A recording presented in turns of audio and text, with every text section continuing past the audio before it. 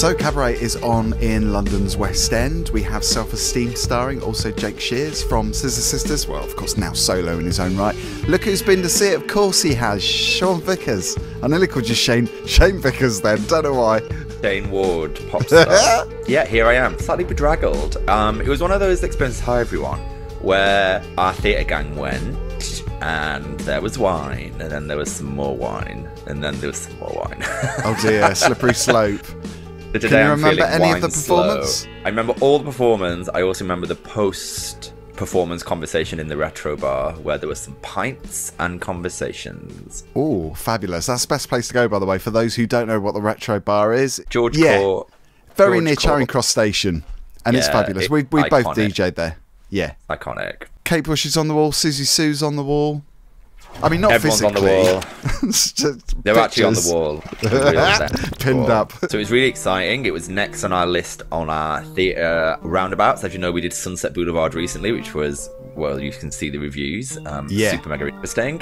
And yes, so we were ready for the Kit Kat Club. And I have to say, the space is absolutely incredible. They spent a lot of money creating the performance of the Kit Kat Club in the round, which is quite fab. It's quite a great theatre because previously The Jungle was there, which is about the Calais refugees, and that was incredible. It was directed by Stephen Daldry. So what they do with that theatre space, I think, is quite revolutionary. It's the space opposite the Corinthia, the Razzie Corinthia Hotel. So fab, and we were kind of like really hyped up because you've got Jake Shears as MC, you've got Self-Esteem, so Rebecca Lucy Taylor as Sally Bowles, so really setting the scene for something quite magical. Excellent. So I saw this, I mean, many years ago, back in the late 80s, and Toya Wilcox played Sally Bowles. She was phenomenal. And actually, she really had her work cut out because the orchestra went on strike. So they all had to do it a cappella. They didn't have any orchestra to play alongside their vocals. So they had to just do the singing just on their own. It was, yeah, incredible. Yeah. So what I but will that was say a long time is, ago. I mean, I can't remember much about it. There's been many MCs and many Sally Bowles, right? And I think people compare, and that's natural. Obviously, it's the staging that's been set by the production that is super, super interesting. So I'll start by saying I had a really fab evening. It was really great. We were sat behind Billy Porter, which alcohol was fueled. Oh, amazing! After a few who glasses was of wine, absolutely what could be the better? most loveliest human being, and was chatty. We had a gossip to Billy. We're going to be reviewing one of his films soon. Exactly. Well, I was going to say, hey Billy, I'm going to review Our Son recently, but I thought I'd hold off. But he was absolutely the most delightful human being ever. Obviously, he's a Tony Award winner, and he said, "Oh, we're here to see Jake," you know, and so that was really thrilling.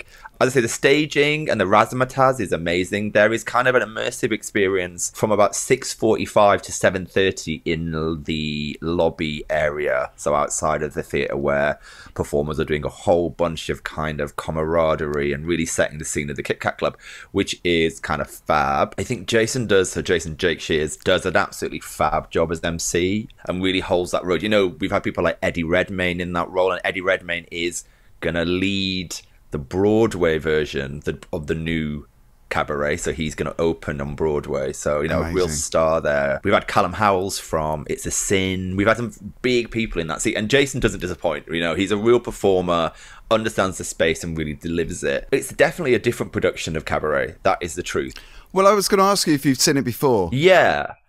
And obviously the film with Liza really dictates Amazing. quite a lot of how people perceive. Oh, it's my cat trying to break something. Sorry, I said Liza Minnelli and something Billy happened. Porter knocking It on was the door. It's not Billy, but I said Liza Minnelli and like something happened. So maybe I've invoked her weirdly, like The doing that. Craft. Diddly diddly dee, two ladies. It's definitely doesn't have the bombast of I think what Cabaret has had in the past. You know, it's been running since the mid-60s. So I think it is, you know, it is a film about the Nazis. It is a film about, you know, that story and what happened to Berlin and what the Kit Kat Club represents. It's almost a metaphor for that. So it's more insular. It's certainly more intimate. And some of the numbers that you expect to be belted, I think is the best way I can describe it. The cat is having got the whizzes, are less so. So it's far more intimate. It makes you lean in a little bit. Certainly the performances by Self-esteem it makes you lean in. The cat is just going to be there, and I'm just going to ignore her. Okay? One mention of Liza, she goes crazy. I just said Liza Minnelli, and she's just gone nuts. Well, you would, like me. It's funny, isn't it? You talk about the theme of the story. I mean, the story, predominantly there's a lot of darkness there. So yeah. It's kind of weird, isn't it? Because I suppose theatre, that's what it's about. It's about drama. But of course, you've got the music as well. It is quite an uplifting show in many ways. I mean, obviously, there's some great songs as part of that musical. Amazing songs. And I do think, just to close that point out, the revised Cabaret is far raunchier, far more sexual than it has been in the past. But I think, there's been a lot of productions over the years that have allowed that to happen. So it is far more sexualized. And I think that's great. I think it's racy. It's very real. It's very risque, but not necessarily through a kind of plummy or hammy version that may have happened in the past. So I think that's great. And it's based on what's the book called? Goodbye to Berlin by Christopher Isherwood, loosely. And so I found it interesting, and I loved it, but some of the performances wobble for me, but I think that might have been on the night and also me. And so I thought Self-Esteem was fab.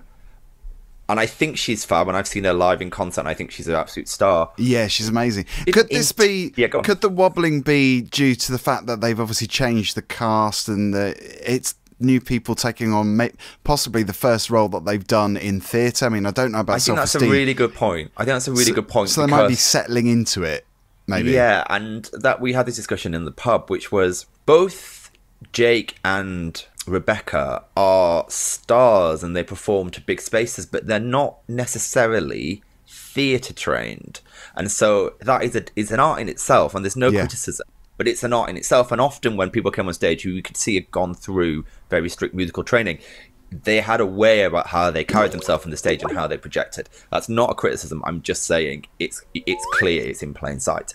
And I think some of that, for me, as I say, I love Rebecca, I love Self-Esteem. Some of that I could feel in that role of Sally Bowles. And again, it's obviously a different production of Cabaret. But that left me pondering something slightly different as I came out of the theatre. I think her relationship with Clifford Bradshaw, who is kind of Christopher Isherwood-esque, didn't entirely buy. But again, all the performances were stellar, and I'm nitpicking because I had a great time. But I think often in musical theatre, it's a bit like Madonna fans. You can't really say anything because you basically just get torn down, and I'm okay with that. They're all going to at you, Sean, again. People will clearly at me, and I often, people go, it was amazing, and I go, well, it was amazing, but these are my comments, and they go, oh, they're fair comments. So I thought Rebecca was fab, but probably settling into that role, and also a very different performer. I thought Nathan Ives-Mober, who played Clifford, was good, but I didn't get the chemistry I wanted between him and Sally Bowles. Now, that character has also morphed over time, and is he gay? Was he bisexual? Was he truly in love with Sally Bowles? So all that narrative has changed over time, and I think some of that plays through. All in all, go see it. It's an absolute spectacle, and it's fab that it's on the London West End, with such fantastic performers.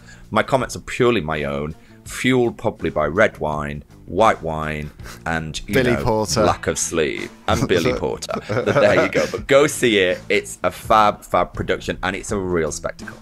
Our roving reporter treading the boards now. Ooh, she's not just happy with movie reviews. She has to go to the West End of London for theatre. I've just always been that girl, Phil. I always overreach, have a view on most things, if not everything.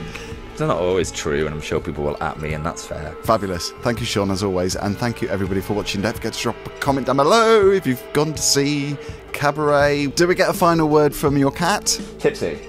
No, she's sat on a box now. I haven't said the words. I haven't said the mystical words, Liza Minnelli.